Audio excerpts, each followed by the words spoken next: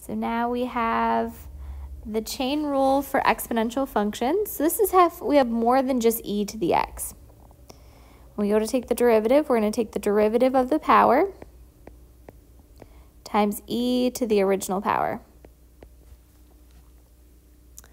So if we use that here, derivative is going to be y prime. And we're going to start with the derivative of the power. So derivative of x cubed, we're going to bring that down. We're going to get 3x squared. Derivative of negative 4x is negative 4. That's our mini rule. It's the whole derivative of the power, so it needs parentheses since it's more than one term, times e to the original power. Just basically you copy down that original function. If we do that again with this next one, all we're doing is taking the derivative of the power first, putting it in parentheses so that we multiply it by the original function. You copy down what you started with. So we're going to call it f prime of x.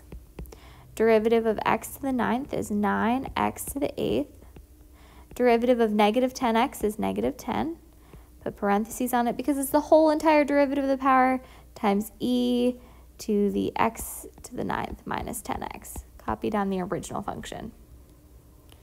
So just like the derivative of e to the x is e to the x, it has the answer is the same as the question. These answers with e also have the question as part of the answer.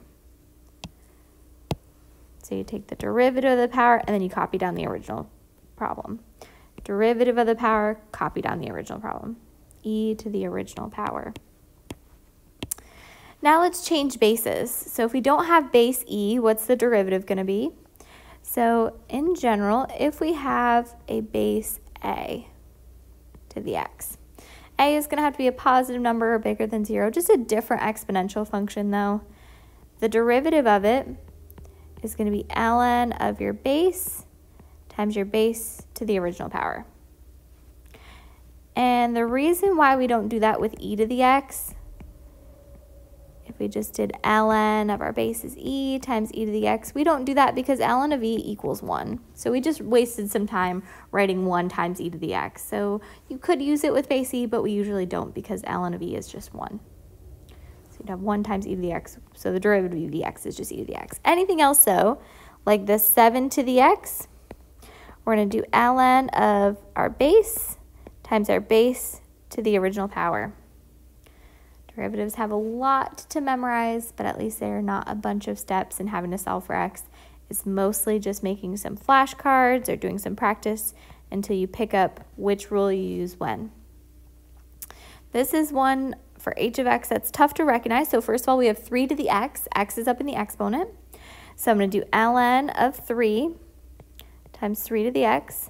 And now I'm back to having a number in the exponent. I have x to the 3. So now I can bring down that power. Derivative of x to the 3 is going to be 3x to the 3 minus 1 is 2.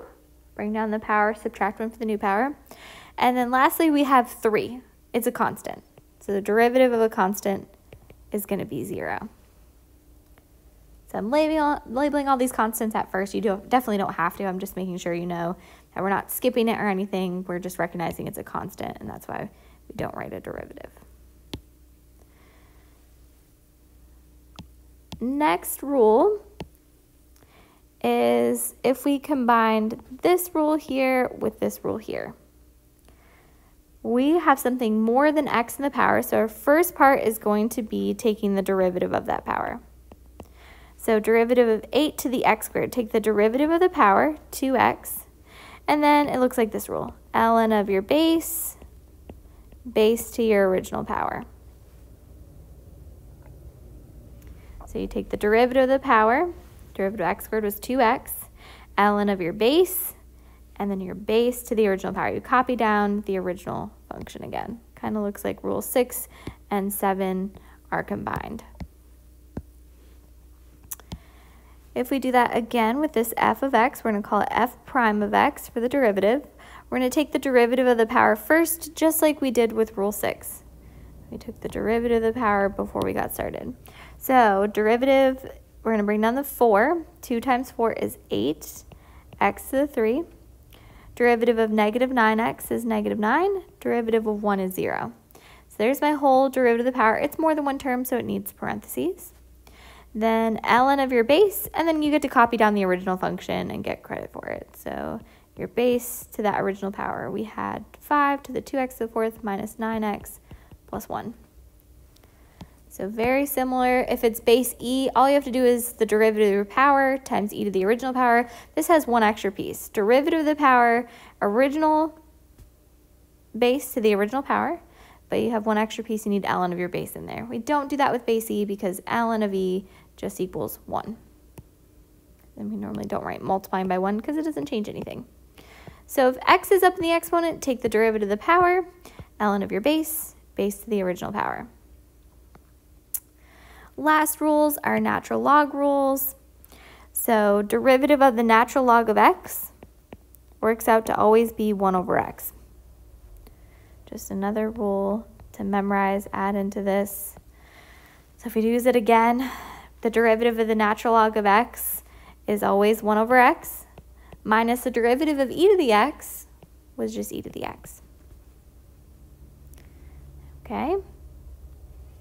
Last rule of them all is if you have ln of a function, not just ln of x, but maybe ln of x squared plus 4. What you'll do is make a fraction. It's going to be the derivative of the inside over the original inside. And that's actually where this rule came from. If you cover up the ln, think about what was inside. It's a 1x. The derivative of 1x is 1 over the original inside is x. That's where this rule comes from. You can either memorize that it's 1 over x, or you can do the derivative over the original. So you basically get to cover up the ln. You don't have to think about it. It just tells you what your rule is. So this next one, y prime, if we cover up the ln, I'm going to think about the derivative of the inside over the original inside. So the derivative of the inside, derivative of x to the fifth is going to be 5x to the 4.